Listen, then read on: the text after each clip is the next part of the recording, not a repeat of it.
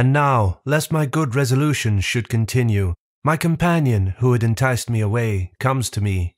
"Well, Bob," says he, clapping me upon the shoulder, "how do you do after it?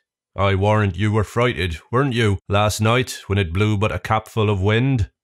"A capful, do you call it?" said I. "'Twas a terrible storm." "A storm, you fool you," replies he. "Do you call that a storm? Why, it was nothing at all. Give us but a good ship and sea room, and we think nothing of such a squall of wind as that. But you're but a fresh-water sailor, Bob. Come, let us make a bowl of punch, and we'll forget all that. D'ye see what charming weather 'tis now?" To make short this sad part of my story, we went the way of all sailors. The punch was made, and I was made half drunk with it. And in that one night's wickedness I drowned all my repentance, all my reflections upon my past conduct, all my resolutions for the future. In a word, as the sea was returned to its smoothness of surface and settled calmness by the abatement of that storm, so the hurry of my thoughts being over, my fears and apprehensions of being swallowed up by the sea being forgotten, and the current of my former desires returned, I entirely forgot the vows and promises that I made in my distress. I found, indeed, some intervals of reflection, and the serious thoughts did, as it were, endeavour to return again sometimes. But I shook them off, and roused myself from them, as it were from a distemper, and applying myself to drinking and company, soon mastered the return of those fits, for so I called them. And I had in 5 or 6 days got as complete a victory over conscience as any young fellow that resolved not to be troubled with it could desire. But I was to have another trial for it still, and Providence, as in such cases generally it does, resolved to leave me entirely without excuse. For if I would not take this for a deliverance, the next was to be such a one as the worst and most hardened wretch among us would confess both the danger and the mercy of.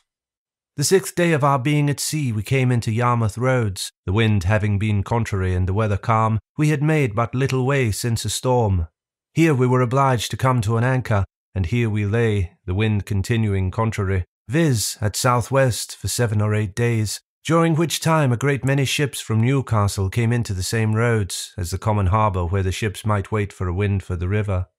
We had not, however, rid here so long but we should have tided it up the river, but that the wind blew too fresh, and after we had lain 4 or 5 days, blew very hard.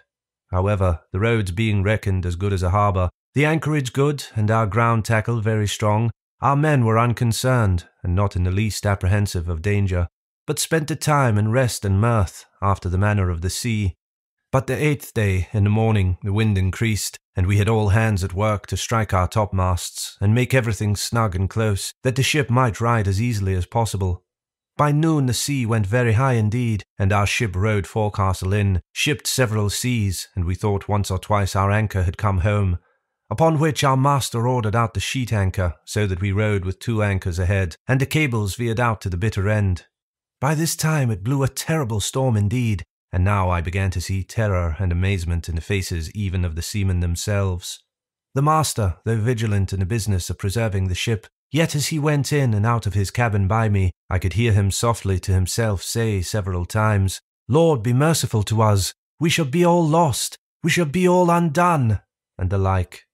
During these first hurries I was stupid, lying still in my cabin, which was in the steerage, and cannot describe my temper.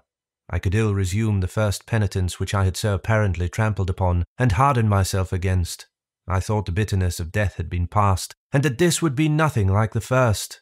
But when the master himself came by me, as I said just now, and said we should be all lost, I was dreadfully frighted.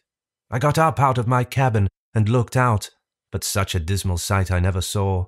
The sea ran mountains high, and broke upon us every 3 or 4 minutes. When I could look about, I could see nothing but distress round us.